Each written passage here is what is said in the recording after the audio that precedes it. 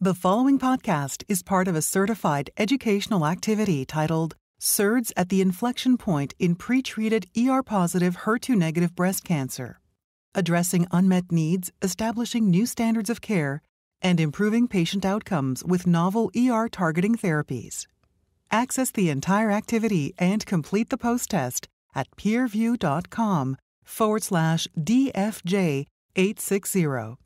Downloadable slides and practice aids are also available. Okay, so good evening, good morning, good afternoon, because there are people maybe on the other side of the screens. So hello everybody, it's my pleasure to be with you all here to talk about a topic that more and more is getting more interest. You all have heard that unfortunately there are some drugs that have failed to demonstrate an improvement, even in phase 3 trials.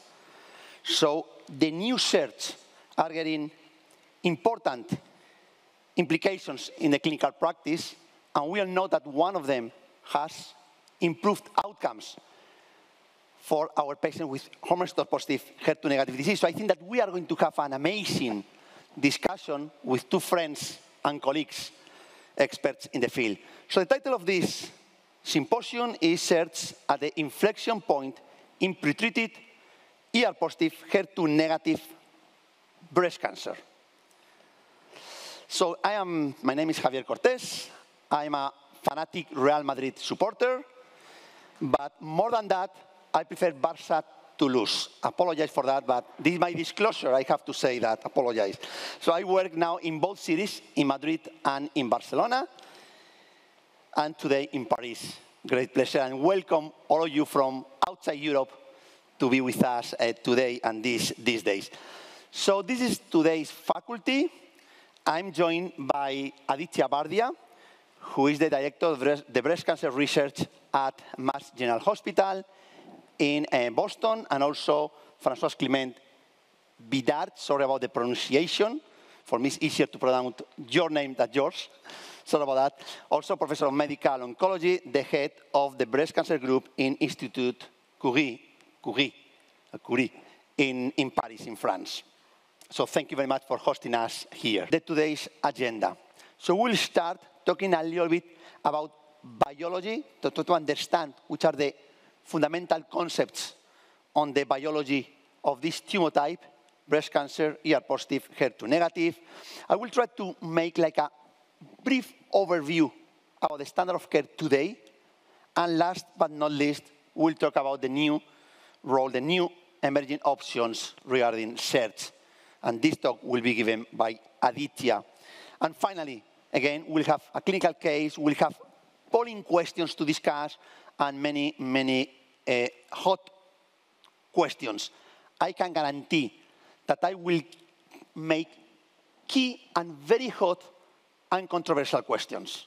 I promise that. So Aditya, both of you, be prepared, because if I ask, I don't have to answer. It's always lovely to moderate something. So, without further delay, let me start with Francois, talking about a little bit about biology and concepts. Thank you. Thank you very much, Javier, and thanks to the organizing committee for having me tonight. So the idea of that first talk tonight is to remind you about estrogen receptor biology and also to introduce you key concepts about resistance to endocrine resistance, and with a focus on ESR1 mutation, which are becoming a very important subject in the field of ER plus HER2 negative breast cancer. So let's start with a very basic slide, just to remind you very briefly the different mechanisms of action of the current endocrine therapy and also future ones. First, on the left side, so just to remind you, and I'm sure all of you know that so androgen are converted into estrogen by enzymes that are named aromatase. Estrogen can bind to estrogen receptor alpha, which will bind, translocate in the nucleus and bind estrogen responsive elements. And upon binding of the ER alpha and the recruitment of co-activators, so the gene transcription machinery will ultimately lead to tumor growth. Aromatase inhibitors are well characterized. They are preventing the aromatase inhibitor aromatase to function, so they are depleting the tumor and the body of estrogen, and then estrogen receptor is not able to translocate in the nucleus and activate its transcriptional machinery. When we move to SERMs, so of course tamoxifen, what we know with SERMs, so these compounds are agents that are binding to the estrogen receptor, and upon binding, so estrogen receptor cannot activate the transcriptional program, its transcriptional program, so which means they are modulating the transcriptional program of the estrogen receptor. That's why they are named as selective estrogen receptor modulators. If we move to the third, so these new compounds are we have fulvestrant, which is an old compound, but now we have the oral SERDs. I think that there is something very new in our understanding on the way they work, and it comes from a paper that has been published by Genentech like 2 years ago. I will discuss that a bit later in my talk, but briefly, so what we understand now from the SERD is that they are also binding to estrogen receptor alpha, but their primary role is to impair the mobility of estrogen receptor, and ER alpha will be trapped on DNA. And because of its impaired mobility, it will lead to a lower chromatin accessibility, which will prevent the transcriptional machinery to act and to drive the tumor growth. And degradation of the estrogen receptor is just a consequence of this immobilization of ER alpha on DNA. So which means ER degradation is basically not required for SERDs to be active. I will again go back on that a bit later. And then we have a last category of drugs, which is very new, which are PROTACs. So proteolysis targeting chimeras. So we have PROTACs about many proteins, and there is at least one PROTAC that is currently being developed that is targeting ER alpha. And PROTAC are drugs that are made of a ligand, and so it's an ER ligand, and in the case of the PROTAC that is currently being developed, that ligand is tamoxifen. And then you have a linker, and the other part of the PROTAC is compounds that will bind to the E3 ligase, which will in turn activate the ubiquitinating machinery that will lead to ER degradation. So just to differentiate, for PROTAC to be active, you really need to degrade ER, but maybe that for SERD, this is not as mandatory as we previously thought. So let's move to resistance to endocrine therapy, and mostly resistance to aromatase inhibitors. So there are many papers that have been published on this topic, so I choose to show you one, which has been published by the MSKCC team. And they were able to compare before and after so treatment and aromatase inhibitors from metastatic breast cancer patients. And they reported 4 main ways to escape the selective pressure related to estrogen receptor deprivation of its ligand. So among these 4, so it could be ESR1 mutation.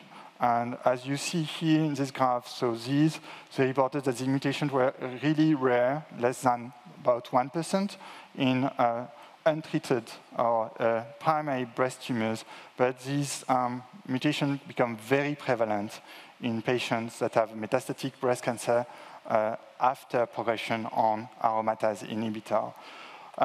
They also found that the tumor could escape the selective pressure of aromatase inhibitor through the acquisition of alteration in the MAP kinase pathway, and also at the more transcriptomic side, so MEK amplification can also drive a bunch of tumors that will escape the pressure of aromatase inhibitor.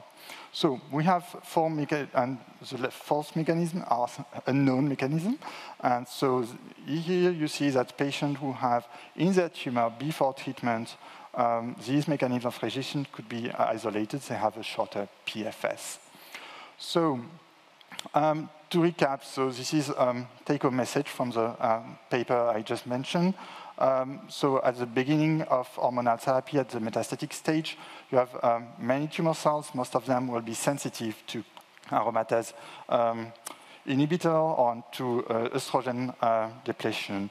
But some of them will be selected by the treatment, and when the tumor will progress, a tumor could progress through the acquisition of one of these 4 pathways. So again, most of our escape pathways are still to be characterized, but ESR1 mutation drive a significant part of endocrine resistance. So these ESR1, so it's a mutation of the estrogen receptor 1 gene. So here's the answer to the first question you had to answer initially, is that that first statement was false because it stated that ESR1 encodes estrogen receptor alpha, which is a subunit of ER. It's not a subunit, it's an isoform. So we have ER alpha and ER beta. ER alpha is what we are referring to as the estrogen receptor, and the let's say the role of ER beta is not very well characterized currently. So let's move and focus on this mutation. Again, if you look at the ESR1 gene, so you have different domains, and what has been observed is that these mutations are appearing in defined hotspots. You have a first hotspot, which is located in exon 5 of estrogen receptor, and this is a E3Q, ATQ mutation, which account for about 10 to 20% of all ESR1 mutations. Then the rest of mutations are mostly appearing in 536 to 538 residues, and most of those mutations are located here. In this paper from the Dana-Farber Cancer Institute, they also shown that these mutations were enriched in late metastatic breast cancer. So, what about the mechanism of action? Basically, so normal wild-type ESR1 cells, so estradiol is needed for ER to bind on DNA and activate the transcriptional machinery. But in case of a mutation, then the ER is constitutionally active, so which means it doesn't require estradiol to bind on DNA and to activate the ER transcriptional program. And the answer to the polling question number 2, so that second statement was right. ESR1 mutation allow ER alpha to be activated in the absence of its ligand. Again, so we see almost no mutation in primary tumor or at the end of adjuvant endocrine therapy. At times of tumor relapses, these mutations remain rare in this small study by a French group, but at time of tumor progression, this mutation becomes very prevalent. And so this is the answer to the third question, the third statement. That statement was false because it stated that ESR1 mutations are often detected during adjuvant AI-based therapy, and in fact, the answer is that they are mostly selected during the first-line AI-based therapy. So here we move to data we got in PADA-1. So PADA-1 is a very important trial that we ran in France, and the primary outcome was reported last year at San Antonio. But so in this trial, more than 1,000 patients started palbociclib and aromatase inhibitor, and we tracked the appearance of ESR1 mutation. So before treatment start, but then of the first line, but then also during treatments. At baseline, so if you focus at patients that are not yet started AI and palbociclib, overall, we confirm that the prevalence is very low, 3.2%, so which means these mutations are rare prior to AI exposure in the metastatic setting.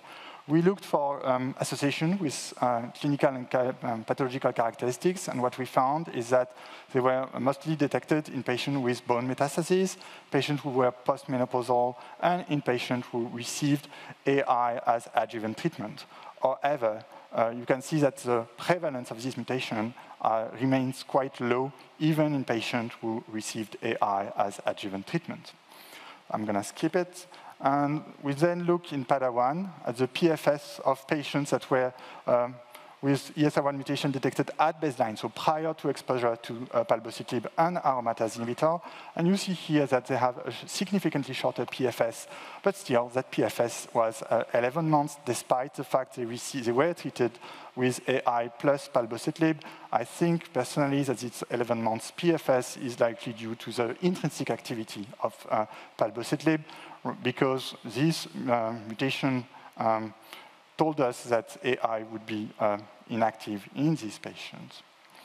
So we also looked in PADA1 at when these mutations start to emerge during the treatment.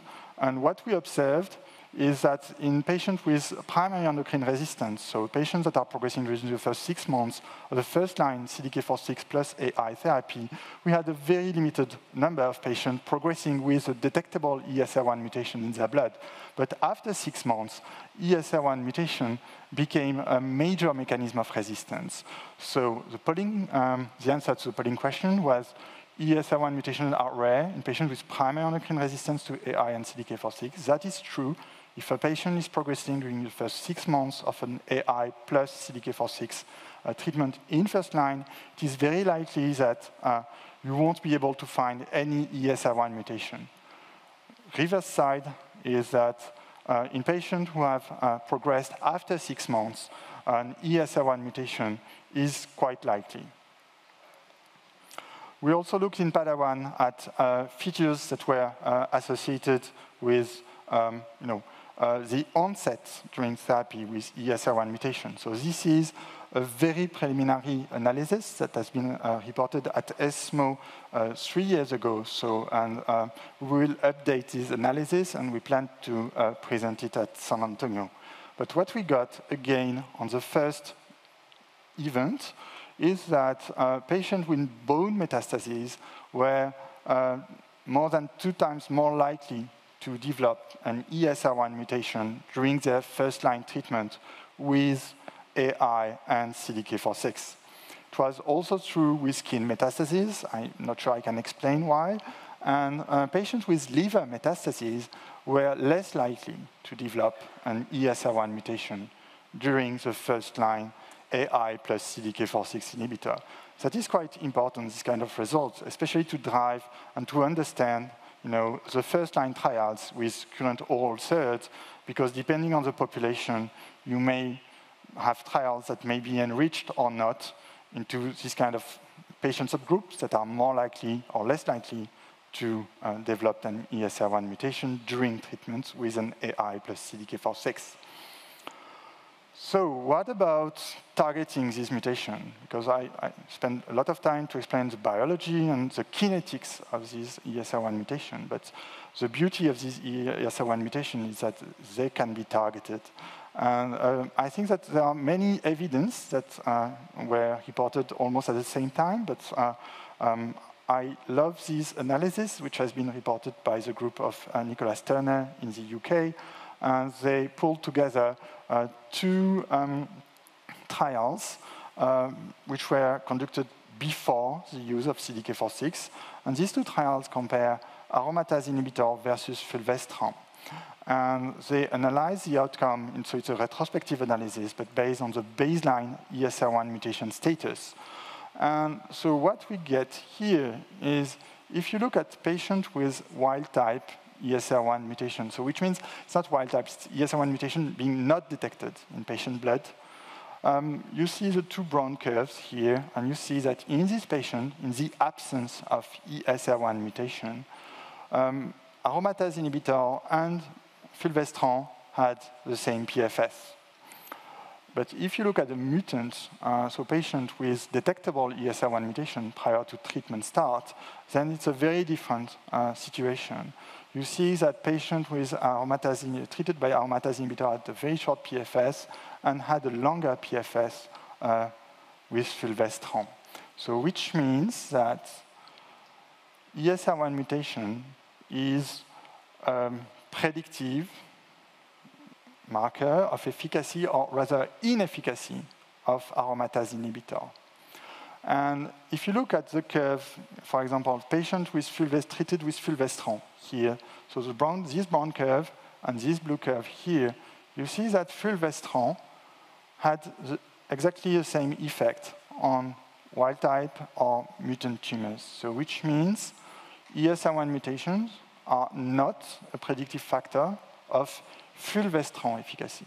And that is very important because with the new oral SERDs, we now have drugs that are more active on ESR1 mutated tumors. So fulvestrant is equally active on ESR1 wild type and ESR1 mutated tumors. The only difference, again, is ESR1 mutations are associated with a poor sensitivity to AI. So my fourth statement then was true. Fulvestrant is apparently, from what we know, equally active in patients with detectable ESR1 mutation in blood or not before treatment.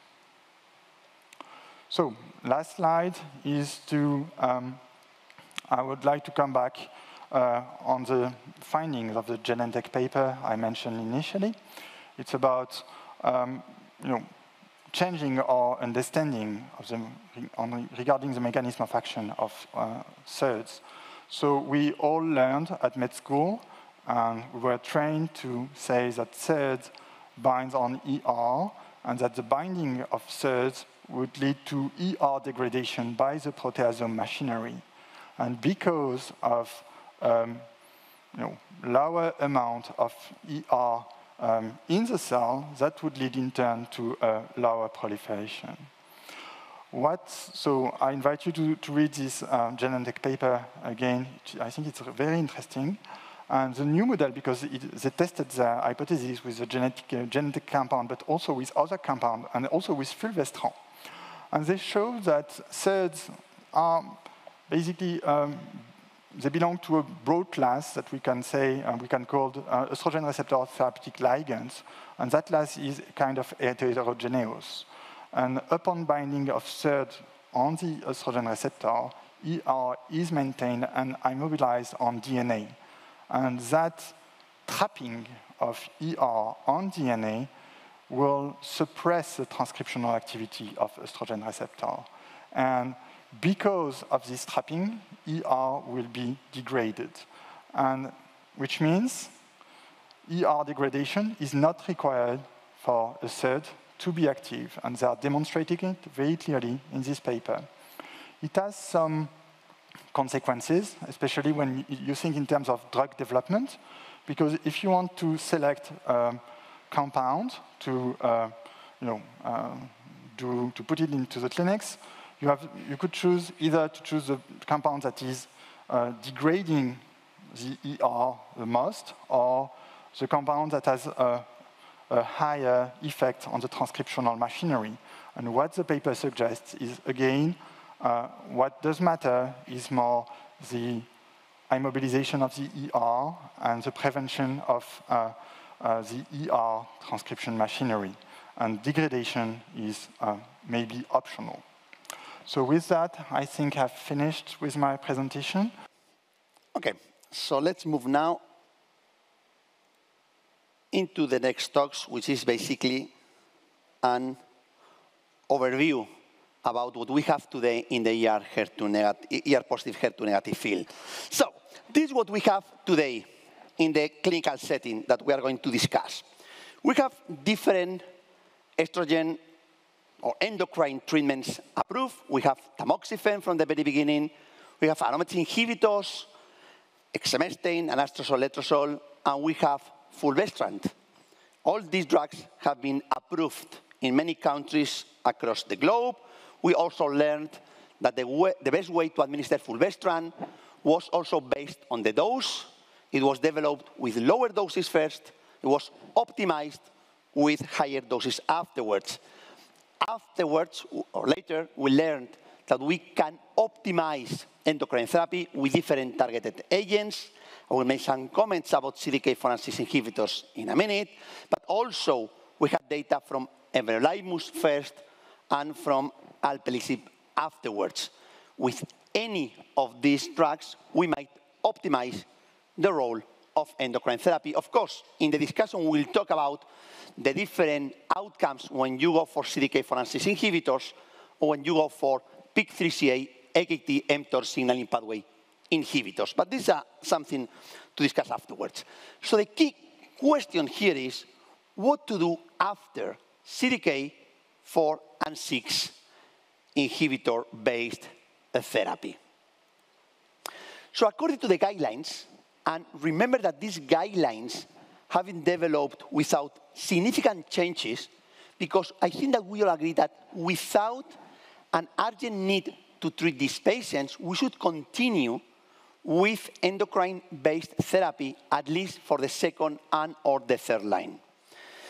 According to the guidelines also, we agree that CDK4 and 6 inhibitors should be used as soon as possible, now with data showing improvement in survival, although it was not explored the sequencing, if not in the second line. Also, we can discuss the role of different biomarkers here, the germline BRCA1 and or BRCA2 mutations, maybe PALB2, something to be discussed as well, and also the PIK3CA mutation to discuss if we should continue with endocrine therapy, with or without everolimus, with or without alpelisib, or PARP inhibitors. We also have nice biomarkers which correlates with efficacy of different drugs. But clearly, we think about endocrine therapy after CDK4 and 6 inhibitors. So you know the data, even better than me, about the first line, Mona Lisa 2, Paloma 2, and Monarch 3, showing a very nice improvement in progression-free survival, basically identical activity for the primary endpoint of all these trials. Also, it is true that from the overall survival perspective, no the primary endpoint of none of these trials. It's true that Mona Lisa 2 showed an improvement in survival. Paloma 2 failed to demonstrate that improvement. And let's see what happens with Monarch 3. In the second line or beyond, Paloma 3, a nice improvement, almost significant, and significant overall survival data from Monarch 2 and Mona Lisa 3. So these drugs improved survival in the first and or in the second line setting. Something that has been coming with more and more attention is the activity of these drugs, depending on the tumor biology. And according to some data, it seems that these drugs, basically ribociclib, works similarly in luminal A, luminal B, and in HER2-enriched tumors, but not in basal-like. However, we should not forget that there are also data coming from palbociclib showing that palbociclib also works in luminal A, in luminal B, and in HER2-enriched. I'm saying this because you know that there is an ongoing phase 3 clinical trial, which is called Harmonia, in the HER2-enriched patient population to compare palbo endocrine therapy, ribo endocrine therapy. I do not fully understand this trial, that's my opinion, because if we truly believe that ribociclib is better than palbociclib, why are we selecting patients based on this type of biology? If the preclinical data showed that this drug works in all different subgroups of patients. But again, this is something, I don't know, just to maybe enter the discussion afterwards, if needed. What is very clear is that after first-line endocrine therapy, no first-line endocrine-based and CDK4 and 6 inhibitor first-line. We have two randomized phase 3 trials, Bolero, exploring the role of everolimus, plus exemestane compared with exemestane, and SOLAR-1, exploring the role of fulvestrant plus alpelisib compared with fulvestrant. SOLAR-1 was a biomarker-based clinical trial for patients with PIK3CA mutations, and Bolero-2 was with unselected population. But you know here, and you can see here, very similar and very good results for the primary endpoint, progression-free survival. Has a ratio very similar with everolimus in all comers, with alpelisib in PIK3CA. In Bolero-2, there is a subgroup analysis, retrospectively showing that in PIK3CA mutations and in PIK3CA wild type, everolimus worked similarly. So 2 good trials to start the discussion about what to do after CDK4/6 inhibitors plus endocrine therapy. Although again, Bolero-2 did not include patients previously pretreated with CDK, and in SOLAR-1, only 10% of patients did receive previous treatment with CDK4/6 inhibitors. Nevertheless, there is a second study regarding alpelisib, which in my opinion is key. So we develop new therapies. Now we have antibody-drug conjugate. Now we have more and better drugs in the HER2-positive field, in triple-negative breast cancer, in ER-positive. And some of these trials did not, or we have data from these trials that would not include the standard of care today. For example, in the ASCENT study in triple-negative breast cancer, how many patients received immunotherapy in the first line? So Believe wanted to explore the role of alpelisib plus endocrine therapy in patients who received CDK and endocrine therapy before. And you can see here the results, that the median PFS was basically identical or very similar to SOLAR-1.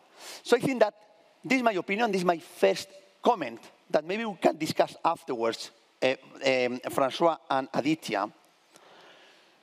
Do we need clinical trials to look at everything if we are moving forward? For example, do we need randomized clinical trials today to demonstrate that alpelisib worked in patients with CDK4/6 inhibitors previously?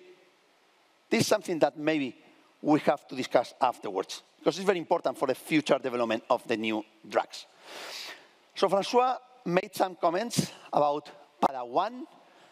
I will make just maybe 2 key comments here. I think that for me, PADA-1 is not ready to be used in the clinical practice. I don't know if you agree or not, but in my opinion, this is one of the smartest clinical trials in the field of ER-positive, HER2-negative disease. What have we learned from this study? That maybe we should change a drug which seems not to work as soon as possible, based on the great progression-free survival results. But the obvious question here is, what about PFS2? So because there, I think, in my opinion, we need a third arm. What happened for those patients who progress after endocrine therapy plus palbociclib in this case, and after progressive disease, they change treatment into the, in this case, fulvestrant plus palbociclib. So I think this is something that still we need to know. Nevertheless, very important clinical trial, in my opinion, and the way to develop the future studies. So clearly, we can go for palbociclib, for ribociclib, for abemaciclib, whatever you prefer. Afterwards, our patients will develop resistance, and usually the median PFS with endocrine therapy single agent is in the range of 2 months. This is, by the way, the median PFS we have in triple-negative breast cancer, second, third, fourth line. Just for us to think about the prognosis of patients after CDK4/6 inhibitors. So we need anything else. We need to optimize treatments. That's why we need more and better drugs. And this is why we are here. And we have different ways to optimize endocrine therapy. And maybe we will have a discussion afterwards. Why not to start with antibody-drug conjugates or with chemotherapy? Because the role of endocrine therapy in quality of life is key. There are some patients that can maintain the quality of life and the control of the disease for a very prolonged period of time after second or even after third line of treatment. So we should identify these patients and we should treat them with endocrine therapy, in my opinion. So you, Francois, made beautiful comments about this slide. I will not enter into detail, although I will make a question for you to answer afterwards. Just prepare the answer. You can look at the internet if you want. So based on the mode of action of these different drugs, forget SERDs, forget fulvestrant, the new SERDs, and SERCAN, SERCAS, PROTACs, PROTOX, PROTUX, do you think that any of these family members might be more active than the other ones from a biological perspective. I'm not talking from the clinical perspective, we don't have this data, just your thoughts. My thought is that not really. So that's my answer, but I would like to hear your both thoughts. Okay, so how these SERDs work, you already discussed very nicely how basically they might degrade or not the receptors, but beautiful preclinical data. I will not enter into detail because you explained nicely before. So we have different agents which are in clinical development. SERDs. First polling question. Number one, elacestrant, amcenestrant, giredestrant, and others. You know that unfortunately, I don't know if you will make some comments afterwards, that some of these drugs, amcenestrant, has failed to demonstrate an improvement in the randomized phase 2 and in the randomized phase 3 study in combination with palbociclib, but many, many new drugs in clinical development. Thank you, Javier, for the very interesting, engaging talk. So let's start with the EMERALD trial. EMERALD was a global phase 3 trial, and both Javier and Francois were involved with this study. And on behalf of the co-authors, this was presented at the San Antonio Breast Cancer Symposium last year. So as a reminder, this was a global phase 3 trial in postmenopausal women with ER-positive, HER2-negative, advanced or metastatic breast cancer. The trial had 3 unique features. The first is that it did allow for 1 prior line of chemotherapy. The second is that this was a trial in the 2nd and 3rd line ER-positive breast cancer setting, so it required patients to have prior CDK4/6 inhibitor. And third, the trial had 2 primary endpoints: progression-free survival in the overall population and progression-free survival in patients who have ESR1 mutant metastatic breast cancer. Patients were randomized to receive elacestrant or endocrine therapy of physician's choice, which could be aromatase inhibitor or fulvestrant. The protocol had guidance in terms of the choice of endocrine therapy. So for example, if a patient had received AI plus CDK4/6 as first line, the protocol recommended that this patient should get fulvestrant, and vice versa. If someone had received fulvestrant CDK4/6, it was recommended that they should get a different endocrine agent like an AI. So in terms of baseline characteristics, they were well balanced between the 2 arms. This is what you want to see in a phase 3 trial. So looking at median age, looking at the ECOG performance status, bone mets, visceral vets, or the number of prior lines of therapy, these were all well balanced. This was a 2nd, 3rd line trial. And interestingly, in this study, majority of patients had visceral metastases. Close to 2/3 of patients who were enrolled in this trial had visceral metastases. And about 20% of patients in this trial had received 1 prior line of chemo. So this trial represented a patient population with slightly more aggressive tumor biology that we see in this setting. In terms of primary endpoint, the study met its primary endpoint. There was an improvement in progression-free survival with elacestrant as compared to standard of care endocrine therapy with a hazard ratio of 0.69. But when you look at the curves carefully, you see an interesting trend, something that has been seen previously in ER-positive breast cancer, which is that there's an initial drop in both the arms, and then you start to see a separation.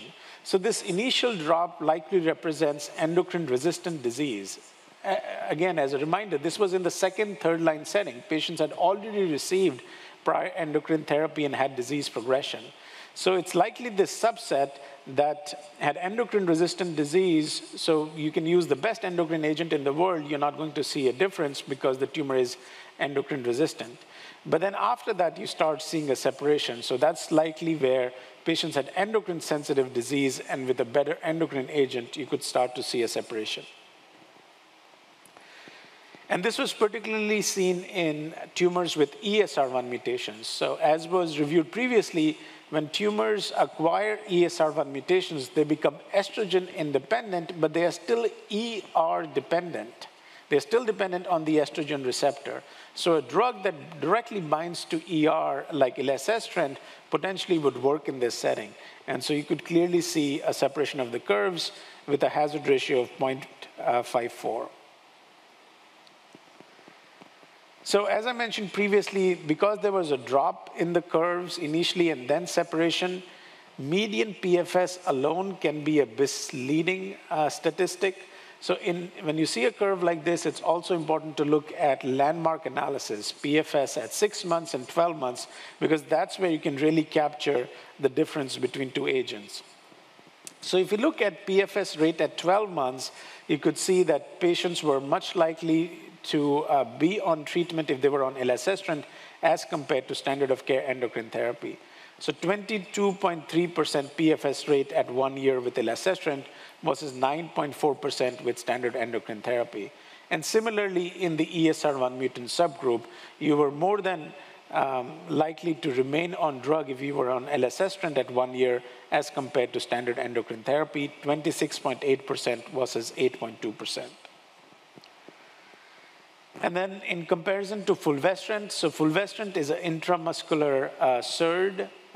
In this trial, close to 2/3 of patients had received fulvestrant. So comparing elacestrant to fulvestrant, you see a similar trend, initial drop and then separation. And clearly in the ESR1 mutant group, you see a separation with a hazard ratio of 0.54. And then looking at all the subgroups in terms of visceral metastases, race, region, measurable disease, you see that there was benefit in all the subgroups with elacestrant. And then finally, in terms of overall survival, the overall survival results were not mature when they were presented last year. There was a trend towards improvement in overall survival with elacestrant, but updated results will be presented later on because this is event-driven analysis.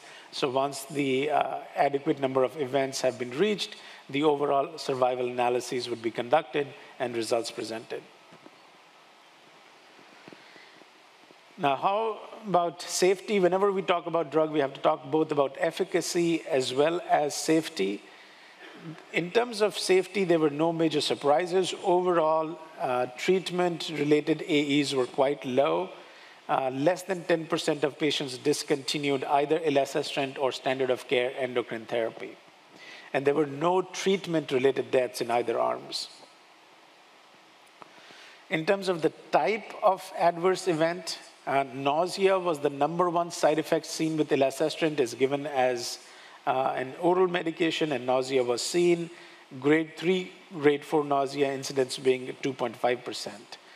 Besides nausea, the other AEs were pretty much similar between the two arms, hot flashes, arthralgias. They were pretty much similar between standard of care endocrine therapy and elacestrant. Now, so this was presented at San Antonio. Then at ASCO this year, there were subgroup analyses presented looking at patients who had not received prior chemotherapy. And the intent was twofold. One was that would capture a patient population that does not have an aggressive biology, if you will. And B, we also wanted to look at, in this population, what the hazard ratio and PFS was. So not surprisingly, you saw a benefit in this population, a hazard ratio of 0.681 for the overall study and 0.53 for patients with ESR1 mutations. But if you look at median PFS, the median PFS with elacestrant was 5.3 months versus 1.9 months with standard endocrine therapy. And then at ESMO this year, Dr. Eftemos would be presenting results comparing elacestrant versus aromatase inhibitors and also the fulvestrant results, and that's being presented at ESMO this year. So to summarize, EMERALD is the first clinical trial to report positive results from a phase 3 study evaluating oral SERD.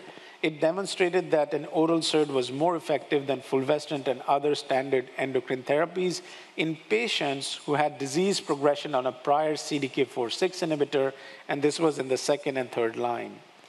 The trial met its primary endpoint both in ESR1 mutant as well as overall population.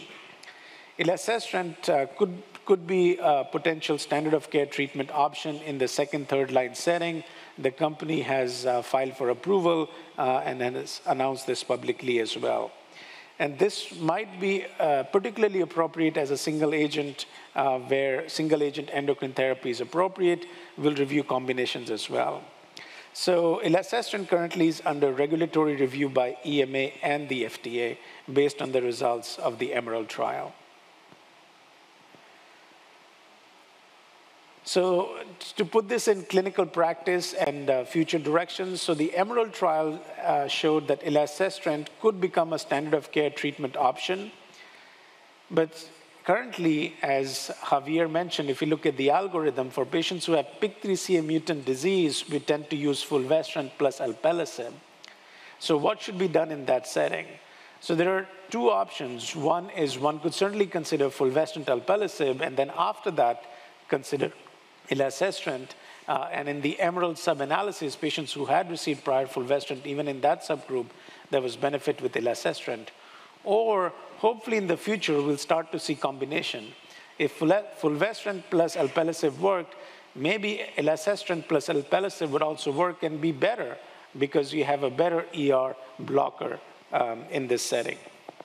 So molecular analysis looking at ESR1 mutations, PIK3CA mutations, these are likely going to be even more important as we move forward in the field of ER-positive breast cancer. So we reviewed a positive study. There have also been two negative trials, the first one being AMEERA-03. There was a press release a few months ago that AMEERA-03 did not meet its primary endpoint of improving PFS. It was a randomized phase 2 trial. The results of AMEERA-03 will be presented tomorrow at the ESMO meeting. When these slides were made, this was based on the press release, and the slides were submitted, but as often happens, by the time you submit slides, the next day things change. And so we got a recent press release as of a week ago that AMEERA-05, which was looking at amcenestrant plus palbociclib, was also a negative trial, and the sponsor has decided to discontinue the clinical development of amcenestrant. The other clinical trial is Accelera. This looked at giredestrant versus physician's choice of endocrine therapy. This was also a randomized phase 2 trial. It did not meet its primary endpoint of improving PFS. As per the press release, there was a suggestion of benefit with giredestrant in endocrine-sensitive tumors. These results will also be presented tomorrow in the same session with AMEERA-03, so we look forward to the results. In particular, it'll be interesting to look at the ESR1 mutant subgroup to see what the signal is. Now, besides elacestrant, giredestrant, there are other SERDs in clinical development. Imlunestrant is an oral SERD that's being evaluated in randomized phase 3 trial, as well as camizestrant is an oral SERD that's being evaluated in randomized phase 2 and phase 3 trials. And besides SERDs, there are other agents as well, SERCAs, which have a different mechanism of action. They don't degrade the estrogen receptor per se, but they bind to the estrogen receptor as an antagonist. There's also SERAN and finally PROTACs like ARV-471, all of which are being evaluated in phase 1, phase 2, and phase 3 trials are being planned as well. Now, one thing we have to be very careful about with all these studies is that the patient setting, the disease setting, as well as the tumor biology does matter, especially when these drugs are evaluated in the second and third line setting, because that is a setting where patients have already received endocrine therapy. And if one of the mechanisms by which the tumor is resistant to endocrine therapy is ER independence, such as activation of the MAP kinase pathway or HER2 mutation or some other factor that leads to the tumor becoming ER independent, then in that setting, it's unlikely that single agent endocrine therapy is going to work. You can have an endocrine therapy with 100% ER pathway inhibition, but if the ER pathway is not driving the tumor, it's not going to work. And I think that's a very important, very simple, but very important point in the second and third line setting when these drugs are being evaluated. In this setting, combination therapy is likely going to work because if the tumor is ER pathway independent, it's dependent on some other pathway. It could be PI3 kinase pathway. So if you block the PI3 kinase pathway, such as with alpelisib in PIK3CA mutant tumors, you're likely going to see activity, as was seen in the SOLAR-1 trial. Similarly, in the FACTION trial, in tumors that had AKT alterations, the combination of an AKT inhibitor to fulvestrant showed improvement in outcomes. So this is all in the metastatic second, third line setting. The best setting to study an endocrine agent is in early breast cancer because majority of ER-positive breast cancers are endocrine sensitive. And that's the best setting where you can really evaluate the efficacy of an endocrine agent. Often these trials start in the neoadjuvant setting as proof of principle. So for example, the Coopera trial looked at neoadjuvant giredestrant versus anastrozole in patients with early stage ER-positive breast cancer and looked at Ki-67 as the primary endpoint because Ki-67 is a surrogate marker for event-free survival. And the study showed that there was higher suppression of Ki-67 with giredestrant as compared to anastrozole. So you have some proof of principle that giredestrant, at least based on proliferation, could be superior to aromatase inhibitors. And this has led to the phase 3 adjuvant trial, the lidERA trial, looking at giredestrant versus treatment of choice endocrine therapy, tamoxifen or AI in the adjuvant setting for patients with stage 1 to stage 3, medium or high risk ER-positive breast cancer. So this is going to be a pivotal study because this would really ask the question, is one endocrine agent better than the other in predominantly endocrine sensitive disease? It's just that these adjuvant trials take a while to enroll and have outcomes, so we look forward to the results. Okay, thanks very much, Aditi and Francois, for your great talks.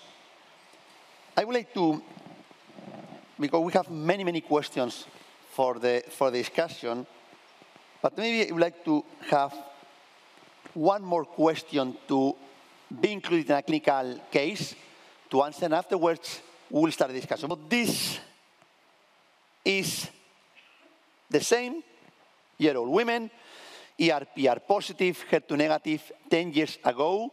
She had a PT2N2. She received adjuvant chemotherapy, followed by aromatase inhibitor for 4 years before stopping the treatment based on joint pain. So while on adjuvant aromatase inhibitor, she developed right hip pain and she developed bone lesions. Liver metastasis here, biopsy revealed ER positive, PR positive, HER2 positive disease. Now, NGS observed PIK3CA mutation. She started with fulvestrant plus palbociclib, and afterwards she had a progressive disease. Now, I will not make any comments to the audience. You have everything available. You have elacestrant approved, you have alpelisib approved, you can use whatever you want. In this patient, how would you like to treat? Francois, maybe you can start from the European perspective. I think that's first question we have to ask ourselves is whether we would try to re-challenge with a second line that would be based on endocrine therapy, or whether we would choose to go for first-line chemotherapy in this patient. I don't know, maybe you can go back to the cases, I'm not sure. So if you remind well, this is a 70-something-year-old lady, and she was put, because of a relapse under adjuvant AI, she was put on fulvestrant plus CDK4/6 inhibitor. And then she had a very long PFS of about 20-something months. And if I am correct, she is experiencing a disease progression, but which is not symptomatic. So she has liver involvement, but this is not symptomatic. And she had a very long PFS, because 20-something months on fulvestrant plus CDK4/6 in a patient who is endocrine resistant. I think that it's a very good response to first-line endocrine-based therapy. So I think that first thing, I would remove chemotherapy from the different options. So I would definitely consider something that is really containing endocrine therapy and that is built on endocrine therapy. So I don't know if you want to continue on the seeking. So Aditya? I agree. I think this patient who had received adjuvant AI in the first-line setting, I would have done the same. I would have done fulvestrant plus a CDK4/6 inhibitor. This patient received palbociclib, whether now, in this day and age, now that we have overall survival results, whether we should do palbociclib or a different agent, ribo or abema, I think that's up for discussion. But I would do fulvestrant plus a CDK4/6 inhibitor. At the time of disease progression after that, the traditional paradigm has been to do capecitabine, or some would do exemestane plus everolimus. It's unlikely that someone would do exemestane alone. It's usually given in combination with everolimus. But I like the idea of an oral SERD. This is the perfect setting to consider an oral SERD after fulvestrant plus palbociclib, particularly if there's ESR1 mutation. Which brings me to the second case that we were discussing, is that this patient had PIK3CA mutation, but what was the ESR1 mutation status? I don't know your institution, and we can discuss, but at our institution, usually patients get panel testing. So if I'm checking for PIK3CA, I usually know the results of other genes as well, including ESR1. So if the patient has ESR1 mutation plus PIK3CA mutation, I would then lean towards ideally an oral SERD plus alpelisib.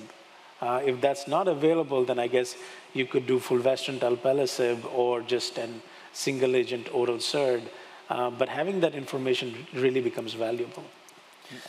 Okay, let me start with a hot question. So, I've been talking about everolimus for many years. I like everolimus. It's a drug. I like it. I don't know why, but I like it. And I said that if we learn how to use it in terms of toxicity, this is such a friendly drug.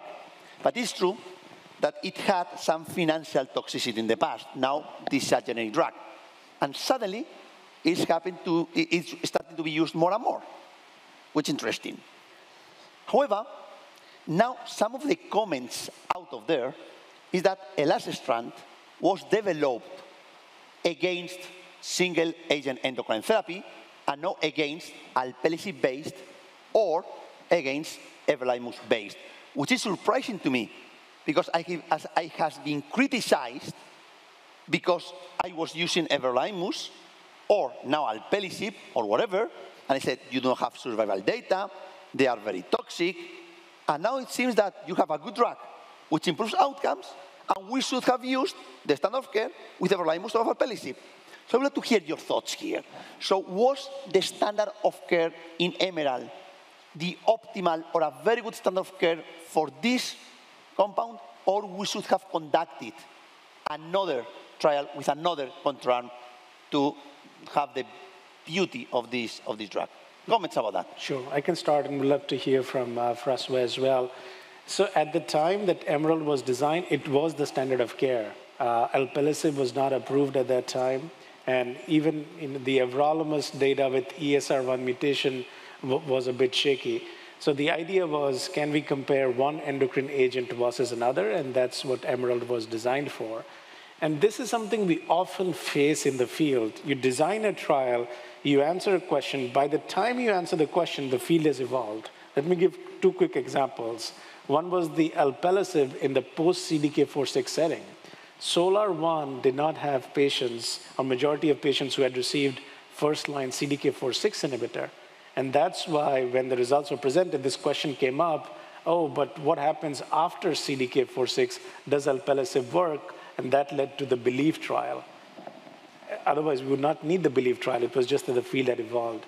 In, say, triple-negative breast cancer, we have pembrolizumab approved in the adjuvant setting, but that's as a single agent, not in combination with capecitabine, that was developed based on CREATE-X. So this often happens where you answer a study question, but the field evolves, and then you have to address that. I think to address this issue of alpelisib, we ideally need a study. At the minimum, a safety study that looks at combination of elacestrant with alpelisib, and if that looks good, both from a safety perspective and some signal of efficacy, clinically, I would feel very comfortable using that combination. Also, I think I would like to highlight that also neither everolimus nor alpelisib have shown an improvement in survival, by the way. So we have an improvement in PFS. We like or we don't like the drugs, doesn't matter about that now. So I think that in addition to what you said, I think that we all agree that for the time being, I think that the standard of care, the control arm in Emerald was absolutely appropriate. And I think that the data we have is quite robust. So, Francois, one comment for you. So, before coming here. So, okay. So, another thought about the Emerald results was about the median PFS. Well, the median PFS is less than 1 month. Okay, folks. But as you pointed out very nicely, the curves are beautiful. There are 40% of patients who are very resistant to endocrine therapy. We should identify them or combine with target agents. But just after, the curves are really beautiful. And which is more important, they maintain a very good shape in the tail. So do you think that the median PFS is the way we should look at these curves, or we should look at, as you pointed out, the shape and try to optimize which are the patients who will benefit more or less? Yes, sure. So clearly the curves are very interesting. It shows that you have a part of the population, which is about half of the population, that will have a very early progression, and these patients are clearly endocrine resistant. So we need biomarker. And I think that the beauty of Emerald was it was able to highlight ESR1 mutation detected in blood prior to a second-line start as a predictive biomarker of elacestrant efficacy, and I mentioned that for fulvestrant it's not a predictive biomarker of efficacy. So here it's really, we have a drug that is working better in ESR1 mutated patients. So is that enough? That is the question. Still, you see still an early drop even in ESR1 mutated patients. So which means that we need to take into account ESR1 mutation status, but other biomarkers. So what are these other biomarkers? So I'm not sure I have the answer, but we know that we have new functional imaging such as FES, PET-CT, and we have also other circulating biomarkers, could be CTC or could be a broader estimation of of the tumor count and the genomic landscape through large panel ctDNA assessment or genomic signature assessment. So I think that ESR1 is something we can build on. It's a very strong biomarker, and it has been shown by Emerald and Padawan as well. And we need to add something and to understand. So just to go a bit further, I think that the current second line, as we are seeing it now, will probably collapse in the years to come. So the idea is that every patient should be put on endocrine therapy-based treatment after the first line, because we are seeing chemotherapy or chemotherapy-like agents such as ADCs that are coming on very good efficacy. I think that the second line is not very satisfactory.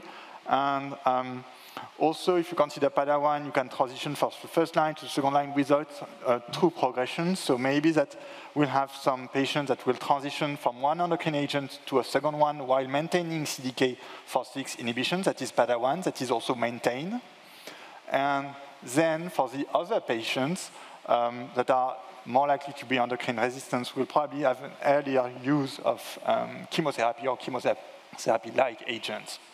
Which is amazing is that when you look at the approval of fulvestrant, the robustness of the data is lower than the Emerald. So the hazard ratio is lower, the median PFS, the improvement in PFS is identical compared to higher doses with lower doses, and nobody discusses here that fulvestrant is the standard of care in that setting. So this is interesting, by the way. Okay, so now, questions. So Okay, do you think that the potency of SERDs could be affected by previous treatment with CDK4 and 6 inhibitors? So there is preclinical data to suggest that combination of SERDs plus a CDK4/6 inhibitor works in both ESR1 mutant and wild type. So I think it is a good combination to consider, combining an ER blocker with a CDK4/6 inhibitor, and that could be any of the CDK4/6 inhibitors. And there are ongoing trials looking at oral SERDs with a CDK4/6 inhibitor in the first-line setting. The challenge there is that the control arm is AI CDK4/6, which does very well. The question is, can you identify a subgroup that would not derive that much benefit from AI plus CDK4/6, maybe based on prior exposure, and that's the setting to evaluate this agent. You led the Parsifal trial. I don't know, Javier, if you have any thoughts related to the Parsifal trial, because I think that was a very important study that highlighted this concept that you just cannot do a study for all comers comparing AI CDK4/6 and SERD CDK4/6. You need to identify a study population to look at the difference. Yeah, I agree.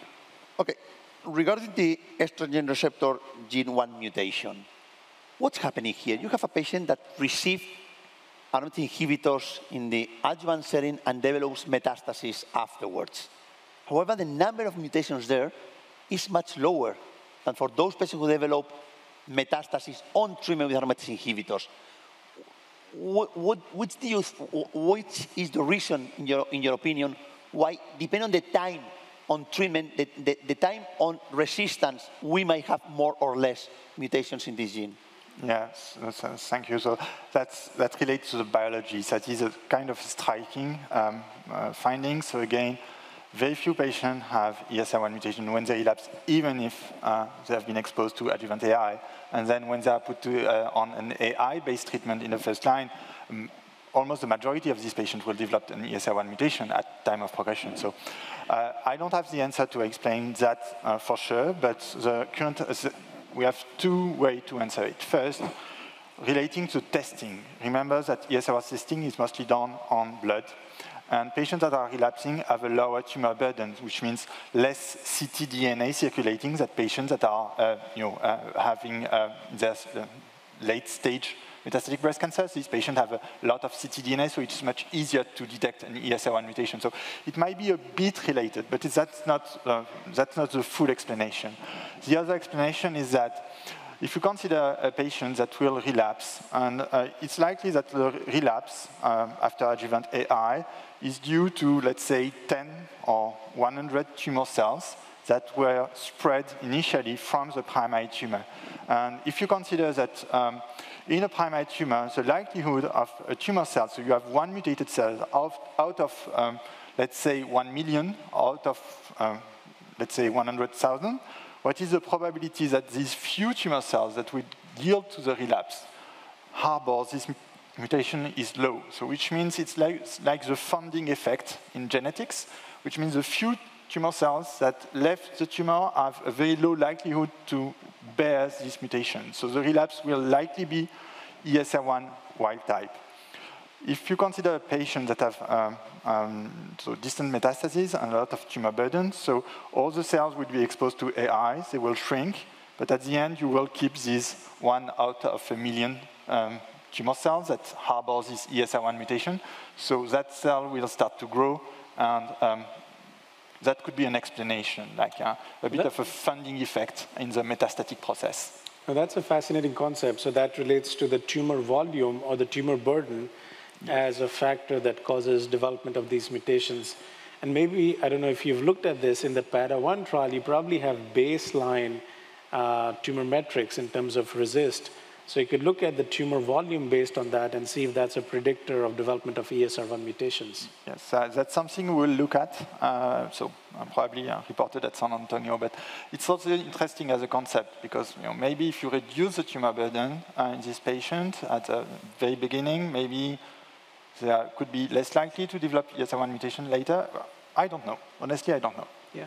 I love this question. Everolimus plus fulvestrant or exemestane is a potential option after CDK4 and 6 inhibitors.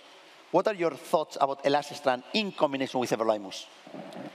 I love it. No, I think it's a You great... love it. I leave it there. Leave it there. I love it as well. Yeah, that's a bit of label still, and you have to check drug-drug interaction and toxicity. So some clinical results are needed, I would assume. Absolutely. But we'll probably get them soon.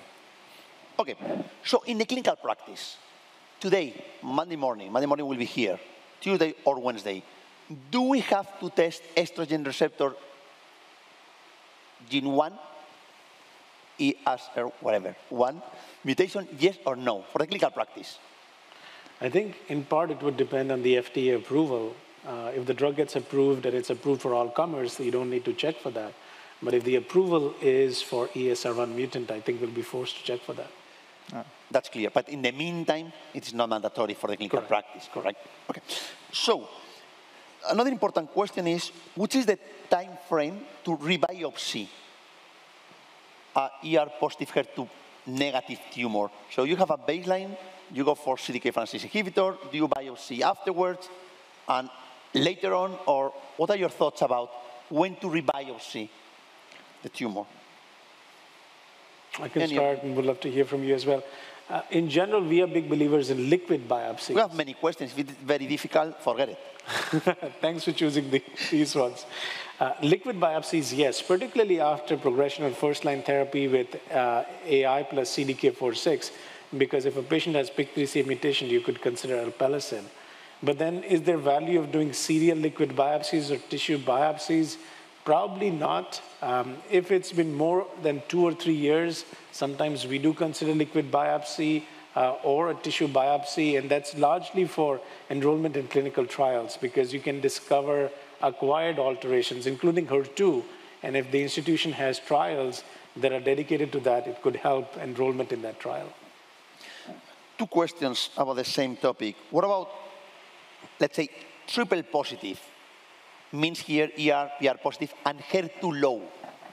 So is there any rules about SERDs here, about the new antibody conjugates? Do you think that the sequence should be the other way around, starting with the antibody conjugates and moving to SERDs afterwards? Any comments or thoughts for our friends here? Yes, so that's something I was referring to when I was saying that maybe that in the 5 years to come, so our current second line, as we understand it, will collapse, which means for this patient with, let's say, new targets, could be HER2 low or could be something else, maybe we'll have agents that are so efficient that we won't be satisfied with our current second-line PFS. So we'll have to navigate between different biomarkers, and I think it is critical really to understand what are the biomarkers driving, to isolate patients that are very most likely to have long PFS in the second line. So again, ESR1 and other marker related to the efficacy. If we are not moving that way, it's also likely that the HER2 low, all HER2 low patients will get TDXD sooner rather than later, and that the new SERDs will be used afterwards. It's an interesting concept, and Destiny Breast 06 is looking at this question. TDXD as first-line chemo option versus standard of care chemotherapy like capecitabine or paclitaxel. So it'll be interesting to see the results from that trial. And more, I guess we'll have to redefine the biology. When you said triple positive, I thought you meant ER, PR, HER2 positive. But now this HER2 low, that's like 2.5. That's 2.5 positive. So, but I think that we have to try to keep so at the end, the patient will be able to receive the antibody conjugate afterwards. If we can give a pill to the patient, I think usually in terms of quality of life also is something to be considered. It's not just PFS. It's to maintain a good quality of life. It's not the same to go every 3 weeks to the hospital with I'm not talking about capecitabine, I'm talking about IV chemotherapy or antibody conjugate. So I think this is another important point. I broke the program, so I will continue the last 2 minutes. Usually happens with this program for me. 2 minutes, but I have 2 or 3 more comments. Before I said about different SERCAs, SERDs, SERONs, do you think that there are any differences in terms of biology that might explain differences or really important differences about outcomes with these drugs? Okay, so we don't know yet. Of course, we'll have to look at late line trial results. I would call all of these agents ER therapeutic ligands, and could be covalent, could be not covalent, and could be more on the SERM side, could be more on the SERD side, but again, mechanism of action is somehow similar. I think PROTAC is something very different and in terms of mechanism of action, but then, SERAN, or, I think it's more a bit of marketing, this way to call their drug, because being like the, let's say, sixth SERD to be developed is not very attractive for clinicians or investors. So ER therapeutic ligands is is my favorite language about these drugs. So friends, what is very clear is that we have a new great option to treat our patients. We would love to optimize, of course, this drug with other target agents and learn much more about that. One of the questions was why other SERDs with palbociclib in the first-line setting were not positive, and this drug has been positive in the second, third line. So the obvious question is, two different drugs are different drugs. I don't know if this is because of the combination with CDK4/6 inhibitors, but amcenestrant also failed to demonstrate an improvement in the second, third-line setting. So thank you very much to you all for being here with us today. Enjoy the rest of the meeting, and hope to also enjoy the city. Thank you very much. Thank you for listening. Download materials and complete the post-test for instant credit at peerview.com/DFJ860. This activity is supported by an educational grant from Stemline Therapeutics GmbH, a Menarini Group company.